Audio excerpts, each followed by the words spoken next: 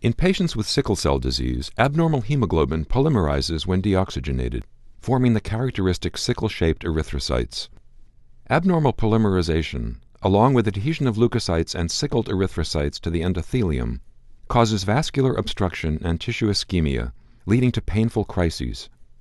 P-selectin functions as a cell adhesion molecule that initiates leukocyte adhesion, mediates abnormal rolling and adhesion of sickled erythrocytes, and binds neutrophils to activated platelets, all contributing to vasoocclusion.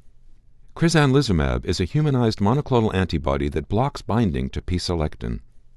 The Phase 2 multicenter SUSTAIN study enrolled 198 patients with sickle cell disease who had from 2 to 10 sickle-related pain crises a year at baseline, and randomized them to high-dose CRIZANLIZUMAB, low-dose CRIZANLIZUMAB, or placebo for 52 weeks.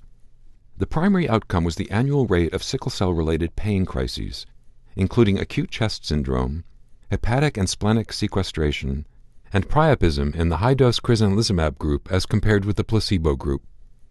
The rate was 1.63 episodes per year in the high-dose CRIZANLIZUMAB group and 2.98 in the placebo group. The rate in the high-dose but not low-dose CRIZANLIZUMAB group was significantly lower than the rate with placebo. Analysis of secondary outcomes found that the median time to first and second pain crises was significantly longer in the high-dose CRIZANLIZUMAB group than in the placebo group.